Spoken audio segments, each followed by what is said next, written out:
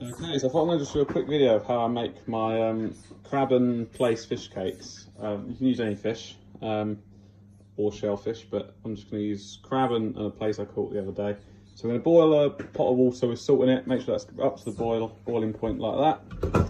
We'll lob the crab in for about 15-20 minutes, and then we'll take him out and I'll show you what to do after. The plaice that we've got, we've preheated the oven to 180. I'm just going to pop it in there. I've drizzled it with a bit of lemon. I would cover the top, but I haven't got a cover for some reason. So we'll pop that in middle shelf, again for about 20 minutes, something like that. Okay, so what we've done is we've just removed the plaice from the oven. And what we're going to do is we're going to remove the skin. I don't personally like the skin. Some people do, some people don't, but it's not my cup of tea.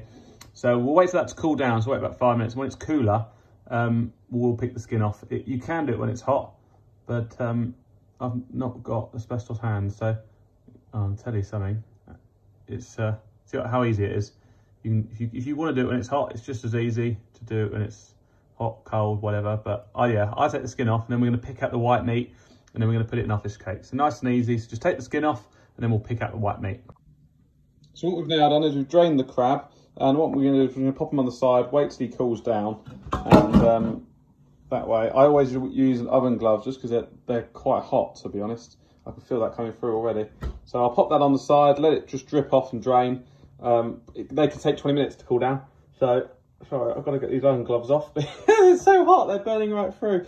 Yeah, let that cool down, and then we're going to pick everything off, and then we're going to access the meat, put it all to one side, and start building up the fish cakes. But let me just take you over to the plaice. So yeah, that's the oven glove I used to take the crab off. With the plaice, as I say, what I've done is we've just picked the skin, and now all we'll do is we'll just scrape the white meat off of the bones like that. And then once we've got all the white meat off this side, as you see, it literally just comes off the bone. It's so easy, and you get no bones this way either. So we'll get all that white meat off, we'll flip her over, and then we'll get the other side. Sometimes I pan fry plaice, but for some reason I just don't like them when they're pan fried. I find them too fishy, if that makes sense. So when I put them in the oven, they just taste that bit better for me. But yeah, I dribbled in a bit of lemon before they went in, and then we'll pick all the white meat off. So we'll get the white meat to that plate. I'll flip it over and do the other side. So if you just do that, and then we'll go on to the next step. So that's all the fish we managed to get off that plaice. But I just wanted to show that that's. By cooking it on the bone, you really don't waste as much meat as filleting it. If you're really good at filleting, obviously you don't lose a lot of meat anyway, but I'm not very good at filleting. I'm okay, but I'm nowhere near a professional, so I prefer to cook mine on the bone and then just pick it off with a spoon and a knife to get the most meat. Okay, so we're coming to the end of our de-shelling and to getting the meat out. One thing I do find with getting it out of the legs, one thing I should have done first is try and find my, I've got a crusher which crushes the shell. I can't remember what they're called, but they crush the shell so it's easy to get into. But another easy way of doing it, I say easy, it's not easy, is obviously grab the leg, twist it and pull. Obviously that doesn't always work, so that one hasn't worked. And then when you get just a small little hammer like that, and a couple of blows like that actually breaks it up, and then you can get out the bits of meat. It's not a lot. There's not a lot in crab. You know, you've got to work for it. It takes, I would say, it takes a good half an hour to get all the meat out of a crab, and you really do not get a lot. So you need to like it to be able to do it. But you can get little bits out, and then I know that's all of it. And here, just twist, snap, twist. So there you go. That's quite a good little one there. And I just get my fingers and just pull off the meat. And then that just leaves a bit of bones, a little bit of meat there. Then get down to this bit again, then just one big crack, peel off, and then we're revealed with a bit more meat. So it can be done without a proper tool, but if you've got the tool, there you go. It's certainly worth investing in one. They're not expensive or anything. They just make the job easier. So let's see if we can get a good one here. So again, just get hold of it, twist it, and just pull out gently. We've got a bit there, but there's still a bit in there. So we'll just take off that bit of meat there, get that leg, one blow and two blow, and we just separate it, and then that just allows us to get into the meat inside, which is good. Also, another good thing, another tool which you might want to use is a crab pick. It's a really thin tool, and you can just pick out the meat. I haven't got one, unfortunately, which probably should do for next time. But for this, 1, 2, cracks out, peel it off, and then just peel off the meat. So you can do it like this. It's not a problem.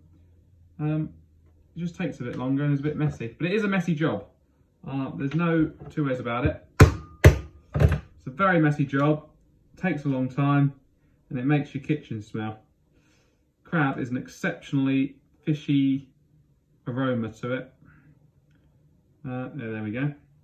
And that's that. So we've got a bit of plaice and a bit of crab. Probably could have got more out of the shell, but for some reason, the inside where the brown meat is, there was sort of still that spongy orange stuff, so maybe I didn't cook it for long enough. But the meat's nice and white, so we can use that. This wasn't an exceptionally big crab. Obviously, the bigger they are, the easier they are to crack and get more meat out of the legs. So the legs are the main bit of the crab where the meat is, but in the body you can get quite a bit in there if you spend your time with your pick. I don't know that one. There's Alexa trying to get involved there. Anyway, so I'm going to show you how to do the fish cakes. So what we've done now is we've just chopped up about 5 or 6 potatoes. It depends obviously how much you're making and how many fish cakes you want. I'm going to shove these just in a microwavable tub and put in the microwave for about 10 minutes until they're really soft, and then we'll mash them up. So yeah, really easy. You can put a little bit of water in there, just a tablespoon or something like that, just to give it a bit of steam. And then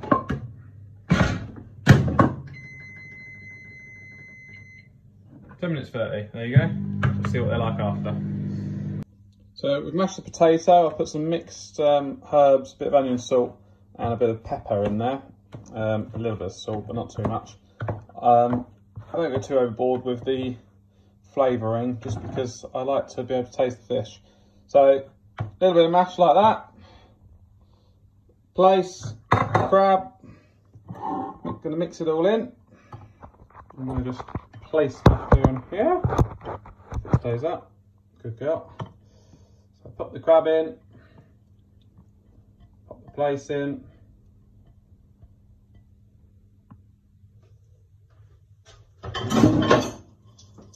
like so.